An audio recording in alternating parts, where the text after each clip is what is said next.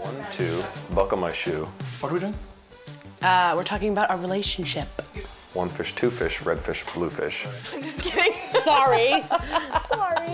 No. I'm Ariel Jessup. I'm a co-creator of Loners. I'm also playing Dakota. Okay, my name's Olivia Holcomb, and I play the character Jess. I'm Dan. I play Jared. I am Benjamin Sidney. I play Pete.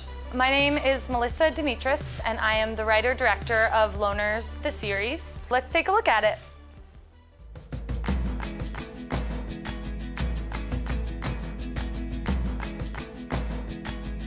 What are we gonna do with them? They have no plan. They just need more time. They're 30 years old and living in our house, Paul. What do you want me to do? Put them out on the street? The dream I was having, I'm glad it was fake. My mother was right, I have to relax. These thoughts I am having are holding me back. It may sound depressing, yeah, I know it's so sad. I am so sick of living in this head. I have no job, I have no money, and I have no backup. I went across the entire fucking country to find myself, and now I'm here, living with your parents, more lost than ever. What happened to us? Fuck this. Jess! Jess! No, I'm not getting attached to you or anyone else in this stupid hick town. It's your dad's party. Oh, wow, you're a bad influence on me. You never think you can handle life until it happens, and you just do. And sometimes you have exactly what you need, exactly when you need it. And sometimes that comes in the form of another person, right beside you, helping to carry the load. Follow your dreams, they said.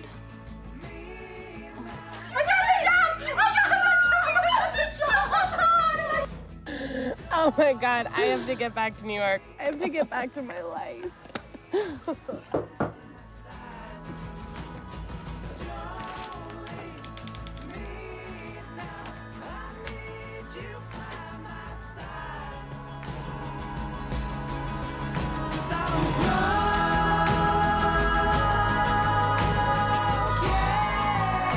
Would you like to sleep in my tent?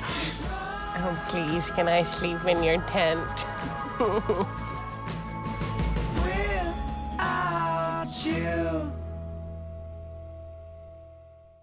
Loners is about two best friends who, for very different reasons, move back to their hometown. And it's about their separate journeys and their journey together and their friendship. You fall in love with these women and their friendship because it's so authentic, and they start to really get it, and then something happens and it's like, oh. He is the main love interest of Dakota in season 1.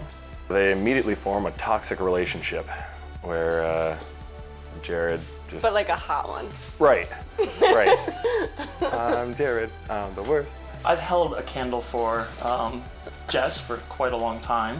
He kind of opens up little doors inside my heart that I want shut. I don't want them to be open. These are independent characters who are sort of finding a way at 30 years old to come into their truest selves and being pushed into a situation, living in their hometown, facing all of the shit that they never thought they'd have to face. They're becoming versions of themselves that are more raw and more authentic, and these characters still have access to everything that the Manic Pixie Dream Girl has access to.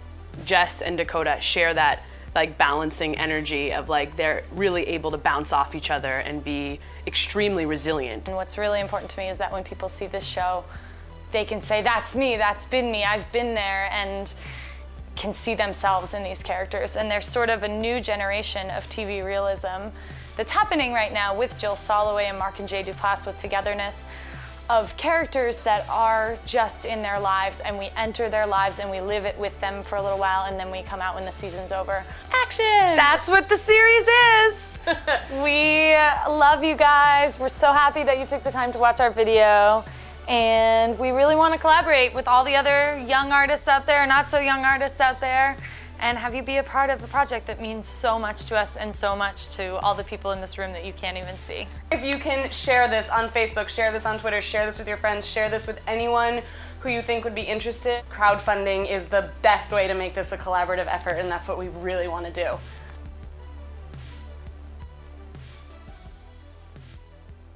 Dan, why should people donate to our campaign? Oh, because we're poor.